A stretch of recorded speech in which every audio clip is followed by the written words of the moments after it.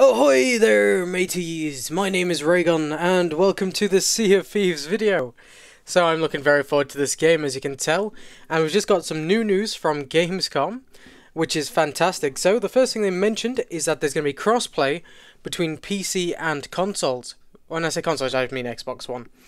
So this is going to be a lot of fun. You'll be able to play with Xbox users and PC users all together, and with the actual getting into the alpha tests and betas and whatnot, what they said they're trying to do is, before the game comes out, they want everyone who's an insider to actually be able to play and try out the game and make sure everyone actually gets a chance to try it, which is something really nice to see, and I'm really excited to be able to get my hands on this game when I do.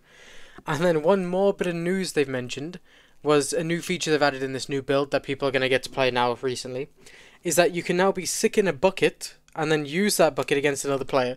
So you can throw sick at them, and then like the screens are just covered in puke and horrible shite. So it kind of blinds the other players, which is going to be quite fun to see when the battles are going. Imagine shooting yourself out of a cannon onto another ship and then just throwing a bucket of sick at someone. That's going to be amazing. Anyway guys, that's all the news from Gamescom at the moment. I'll see you again in the future. If you like this video, click like below and subscribe to keep up to date with my content, and I'll see you again in the future. Peace.